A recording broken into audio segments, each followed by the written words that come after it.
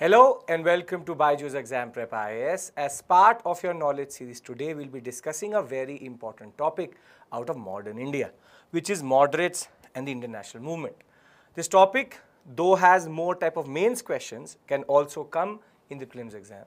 But before we begin, you already know that our target mains program is already running on the BEP app or the Byjus Exam Prep app.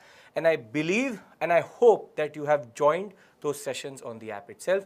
If you haven't, you can download the app through the link given in the description below.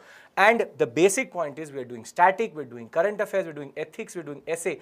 Everything is being done within the time frame of a week. And we're also evaluating your answers on Sunday within 1 hour and sending it to you so that we can know how you're writing your answer. With this, we can get into the topic for today, which is moderates and the INC and specifically the Indian national movement. Basically, let's try to understand the context first and then we can go into moderate politics. As we know, in 1885, the Indian National Congress was formed and there's a lot of speculation over how the INC was formed. There's the safety valve theory, which technically was based on the 7 volumes of what are called the Dufferin-Hume correspondence, but technically that was never found. And that was a way to discredit the INC itself to a mouthpiece of the British. However, the safety valve theory does not stand the chance of time or generally because of the sources which are available. Therefore, what we believe is that the INC is nothing but a culmination of a long drawn process of rising nationalism since 1857, and that can be explained through different organizations which were coming through before INC itself. And over and above that, what is more important is that there's a rising consciousness when it comes to nationalism based on modern education. So it was the middle class intelligentsia, it was general the discontent. The INC was not the first organization, but was the first pan-Indian organization when it comes to its composition itself. But the first 15 years was a problem. So what we have to discuss is the Indian National Congress formed in 1885, sure. Then basically not based on safety valve, it was not a mouthpiece of the British or a safety valve to give out the steam of nationalism. It was an organic development, it was organically developed through the period of time over and above what was happening in Bengal, Madras and Delhi and Calcutta region. Now, once the INC is formed, we have to understand what is its agenda, and therein comes moderate politics. Basically, between 1885 and 1905, we call it the moderate phase. Moderate phase first was based on what we call as the economic critique of colonialism. We'll talk about that also. But this 1885 to 1905 period is important because this period is like the formative phase of the INC. Though they did not achieve too much, basically they were able to keep their agenda in such a way that they would not be squashed by the British somehow. Though the British did respond in a very, very repressive way, still 1885 to 1905 is the moderate formative phase of the INC. And we now need to understand what is their agenda generally, how do they start, who are the leaders, and what is their achievement and what are their shortfalls. This is what the video is about.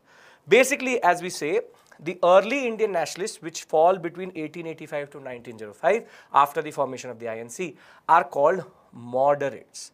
And these moderates in a way are important because they create the base on which the Swadeshi movement will launch in 1905. Now, what was their critique of British colonialism? It was based on the most important concept which was introduced by Dadabhai Naoroji and over and above that R.C. Dutt, G.V. Joshi and Justice Ranade or M.G. Ranade. What do we call it? We call it the economic critique of colonialism or the economic basis of nationalism. What was their basic argument? Which was the drain theory. The drain theory was that there is a systematic way in which revenue has been extracted from India and is being transferred via different channels. Channels may be the home charges, maybe it be the opium purchases, maybe it commodity trade, maybe it the raw materials. What they argued was through various channels, they were sending this to the mother country. That is a separate concept altogether, which is what is called the economic critique of colonialism. Now, the drain theory became the base on which the moderates were able to first understand that there was a problem. Basically, till 1885, there was still a belief in the benevolence of the British, that the British will develop India. That is why what Dadabhai Naoroji called His book was Poverty and Un-British Rule in India, because they believed that the British, wherever they go, they always produce development and good things. However, the basic data which Naroji, Dutt, Joshi and Ranade were able to study was showing that India was not getting developed but underdeveloped.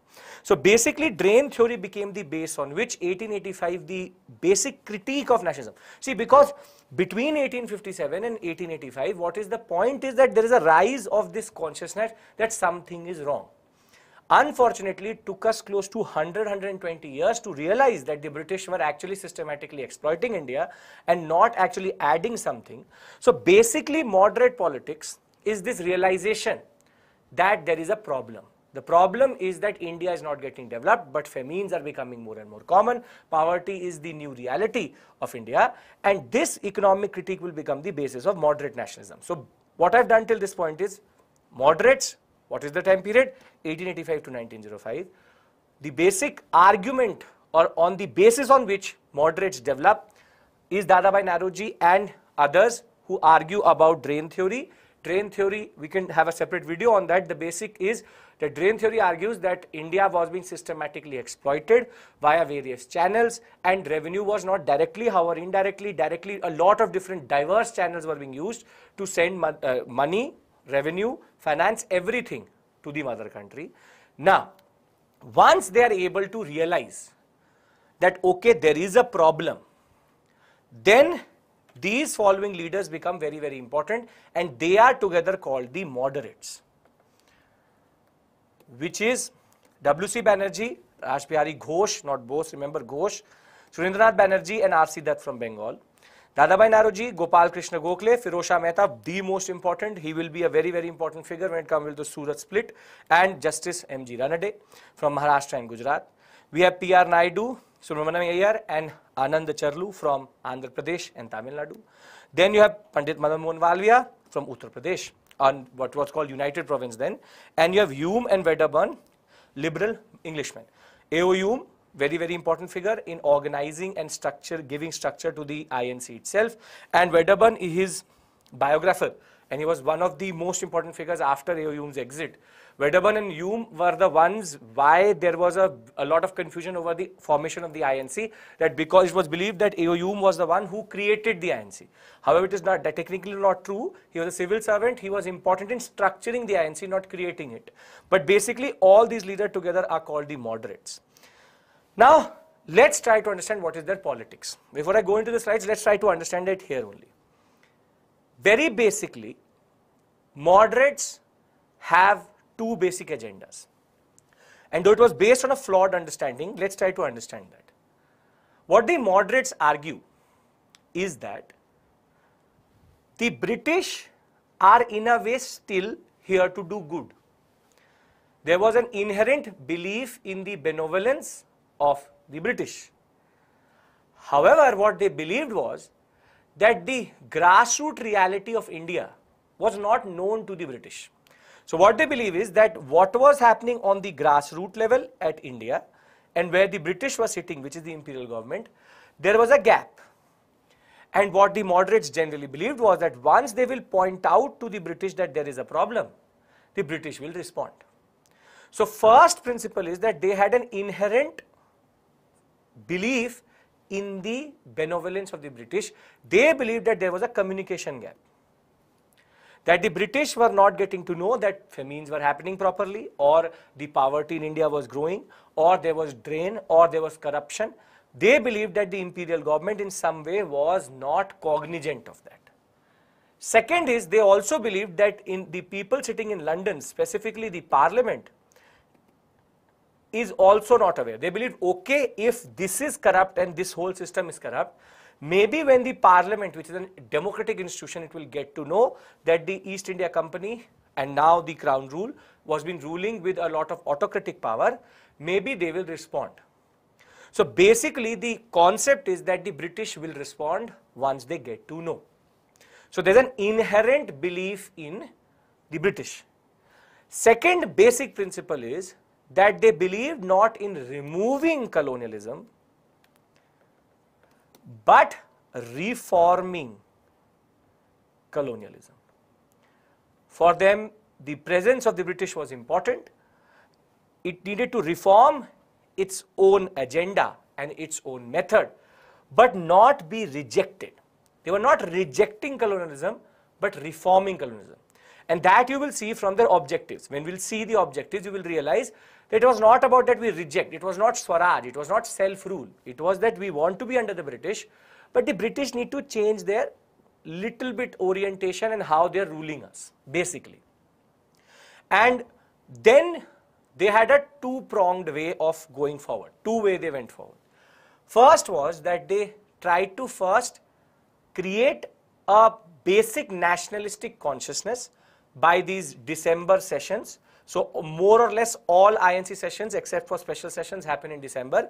3 days they would meet together, started with a very small number, but by the time we come to 1908, 1909, close to 1400 members used to meet. So it was about creating a nationalist consciousness, basically spreading the message or the critique of the Dadabhai Naoroji, or what we call as the economic critique of colonialism.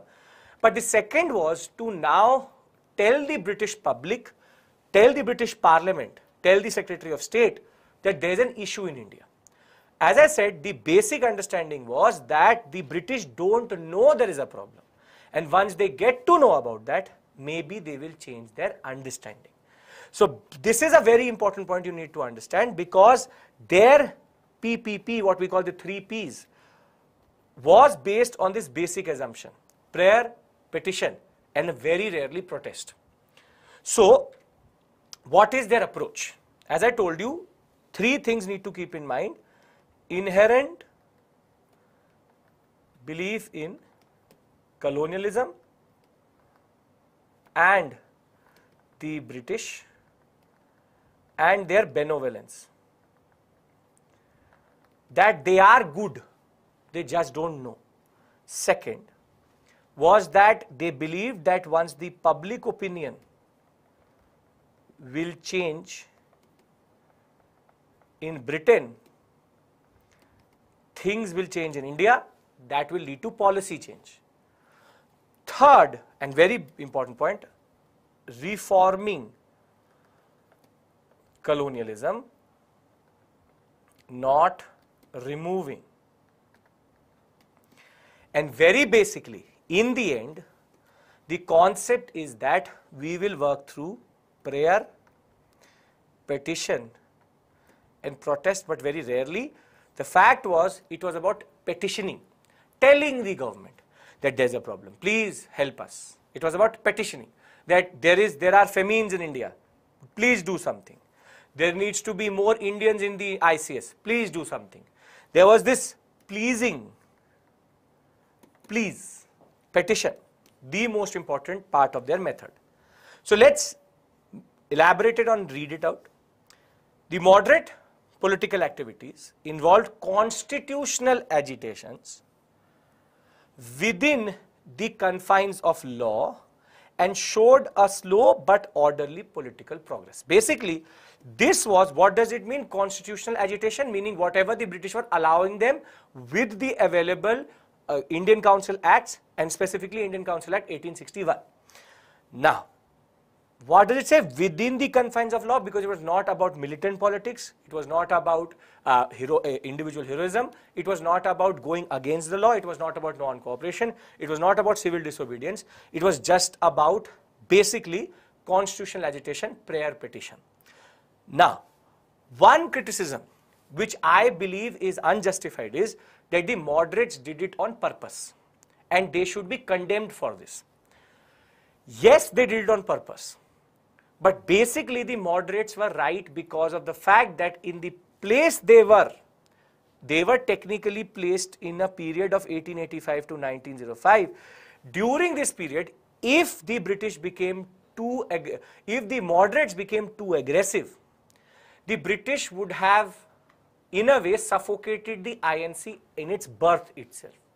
So basically this wheel of constitutionalism, or this method of constitutionalism, the moderate method, was relevant in the moment that because it allowed the British to not come down too much on the INC. Because if the INC would have been dead by 1900, then Indian national movement would have been totally different. Basically, we can't blame these personalities for being pro-British because we believe that they were pro-British, because they were doing what they would do in their own context, which is that they knew that they needed to have a very middle path, had to thread the needle in order to send their message. This is the base on which later Bal Gangadhar Tilak or Lala Lajpat Rai or Bipin Chandra Pal will change the politics to extremism. But if moderate politics would not have allowed the INC to grow from what it was in 1885 to 1905, it would not have led to become a very important body for the Indian national movement itself. So basically, it's very easy to criticize moderates, but you need to understand, it's like understanding the British attitude. Once the British power started to wade or fade, then INC becomes its own. But moderate politics is equally important for that period of time. Then the moderates believed that the British basically wanted to be just to the Indians, but were not aware of the real conditions. This is the basic illusion in which they were there. We would, as an academician, as students of history, we would defend the moderates in saying that, okay, you did it because the British would come very heavy-handed on you if you were too radical. However, this illusion was their own, which is that they were just and not aware of the real conditions. The British were very, very aware of the real conditions, and they never had anything called justness. Basically, their method was relevant, but their ideas were based on a lot of misconceptions. So, to do what they wanted to do, two-pronged methodology was there. First, create a strong public opinion to arouse consciousness and nationalist spirit, and then educate and unite people on common political questions. This was about creating the base for nationalism, which they will be able to do to some level, but the problem was it was very elite politics. Then, persuade the British government and the British public opinion to introduce reforms in India on the lines laid out by the nationalists. And the reforms will come. Indian Council Act of 1892.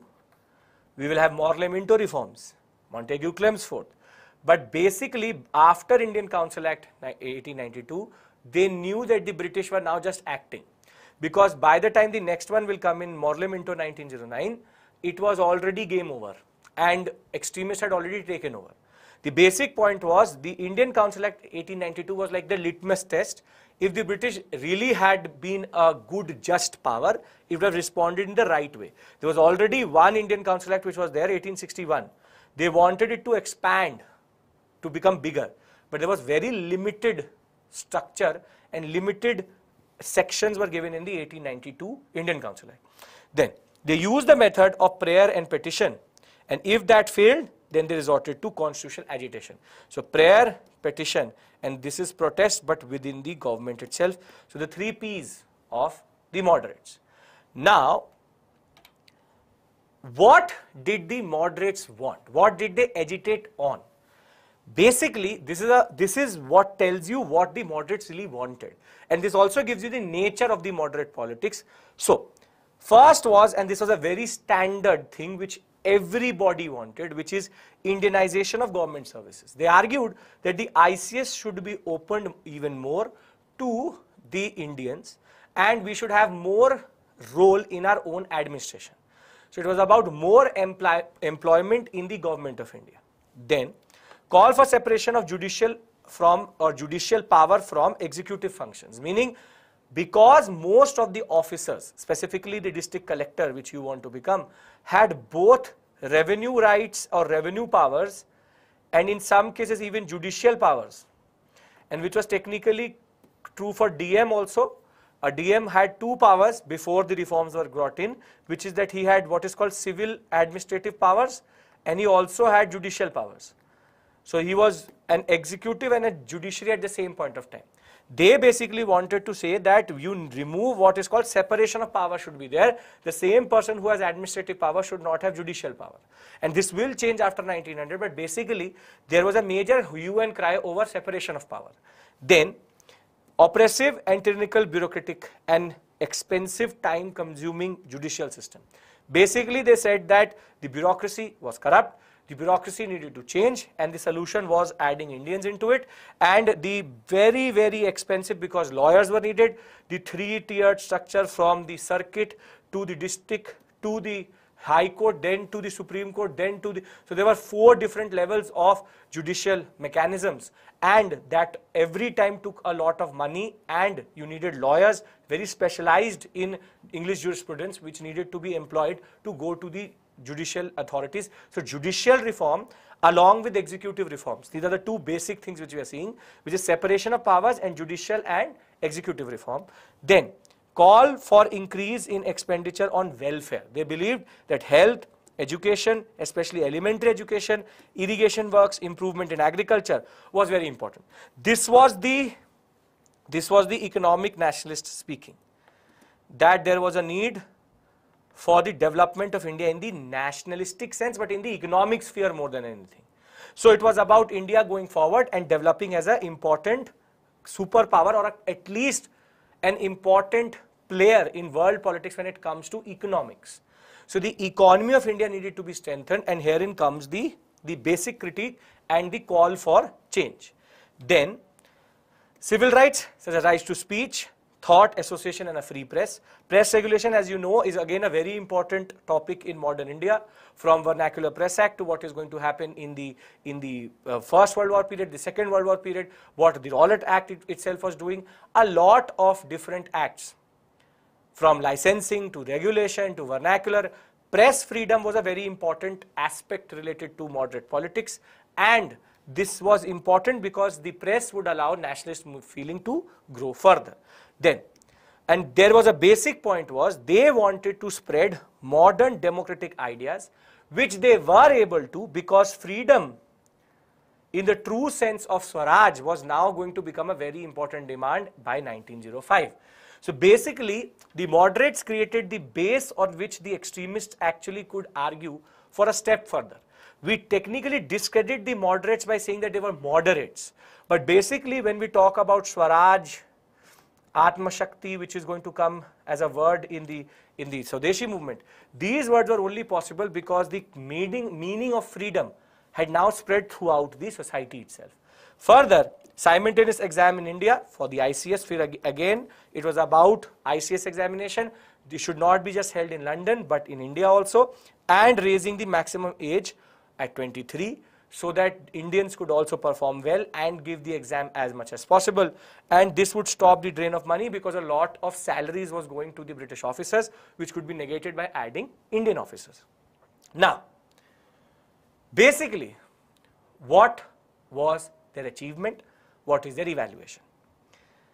Now, though they were able to get very basic things, some form of press freedom, some form of constitutional rights, the 1892 Act itself being a little bit of success, their method never worked. And the problem was that their method would not work itself because of 3 very important words. It was an elite only based on educated Indians. The fact is that it was limited to Bombay, Madras and Calcutta, urban centers. So it's urban, and the composition of the INC, all the members which we see, are either journalists, lawyers or basically landlords. So upper caste dominated, upper class dominated, and zamindars and lawyers are there. Basically, what we believe is that the whole strata which was created out of English education was actually responding.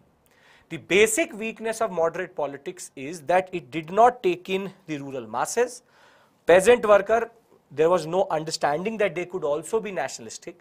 So what moderate politics is elite politics. Elite, upper caste, urban, educated politics. So there's no mention of depressed classes, there's no mention of women, there's no mention of basic rights of workers, no mention of peasants. It was just about getting more employment in the British itself. So if you look at the demands which I showed you, there is nothing for the masses.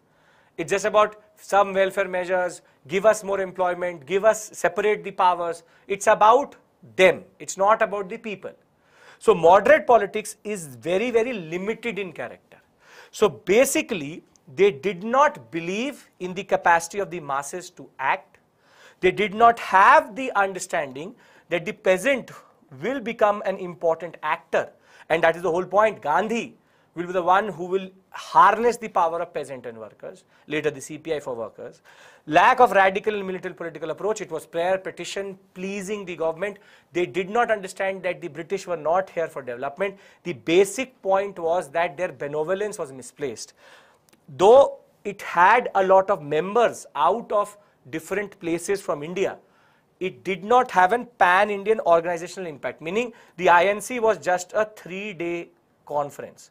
And there was a lot of criticism from Lala Lajpat Rai, who used to argue that it's just a 3-day picnic. It's a 3-day party which happens. They all come, they talk about the British, they talk about critique, they pass a resolution, and then they go back. It was not about peasant politics. It was not about year-long politics. This will change very quickly by the time Swadeshi will come in and how the extremists will start to change the INC itself. But moderate politics was like that itself. And neglect of youth, women, peasant or workers. So before I take questions, one thing should be very, very clear. PPP, the 3 Ps, protest, prayer and petition. Protest in very, very limited constitutional way. Now the next thing is, to remember, it is very easy to criticize a moderate, but the point is they were a product of their own context and their politics was only possible within that time frame itself. The British would have come down very, very repressively if it would have been a radical organization. So the conservatism of the moderates is justified in a way because they had to survive and walk the needle or walk the thread itself, which was called nationalism. And they were the ones who will create the base on which the moderate politics will give way to what we call as extremist politics, and extremist politics and Swadeshi and then Gandhi. So technically it's like a building block. If you argue that why did we have moderate phase, it is a building block. You have moderate phase first, they create basic consciousness, then you have the extremist phase. They were the ones who now start to argue for things more than just constitutional changes, and there comes then Gandhian influence and Gandhian politics. And then after Gandhian politics, as you will see after 1942, it will become mass politics or mass nationalism without even the support of Gandhi. Gandhi was not there in Quit India, but they will still take the movement forward. So it's a building block. It's about a natural progression of our Indian national movement. Right. So with this, the moderate politics is done. I hope that you understand what it means, who the people are, and what is the basic point. Let's take the questions here. Moderates, extremists, similarities in the way that both were against colonialism, but basically one wanted to reform, one wanted to remove. Extremists will want to remove colonialism, they will try to reform colonialism. The similarity is that what links them is colonialism. In present context, especially in bureaucracy, what are the qualities and work done by moderates in history should be adopted by bureaucracy?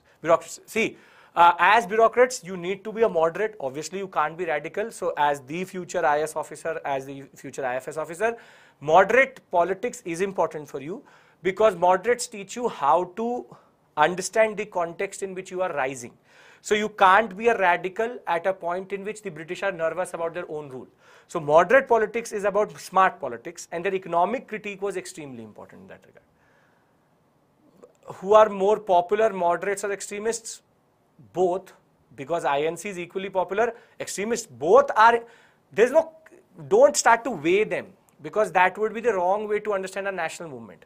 Extremists have their own base. Moderates will later become very, very important. Gopal Krishna Gokhale and Firoz Shah Mehta were equally important. Extremists will start to have a larger base with Bal Gangadhar Tilak. Tilak was much bigger as a personality, but equally Surendranath Banerjee, both. It's not that they are better and worse. Don't judge them on their popularity. Moderates failed, yes, sure, why not? Moderates did fail. They did not get what they wanted. But for us, in the larger story of national movement, they succeeded in what they wanted to do, which is to create a base on which national movement could go forward, but basically has failed. Sir, did moderates stimulate? Yes, extremism was a direct impact of the failure of moderate politics. So if the moderates would not have failed, extremism would never have risen. Basically, Gandhi also had a moderate phase, which was South Africa first phase till 1906. Thereafter, he also went for his Satyagraha phase. Every person has a moderate phase where you try to look for and see what is going to happen. If moderates would not have been there, extremism would technically never rise itself. Okay. Yeah. Perfect. So with this, I've taken most of the questions. So I will see you very soon with two very important sessions on art and culture and one on Vedic age. So we'll be talking about Gandhara, and we'll also do a Gandhara School of Art, and we'll try to now mix and match in this week. So 3 more sessions in this week with me. Thank you so much. I will see you in the next video with Gandhara School of Art. Thank you.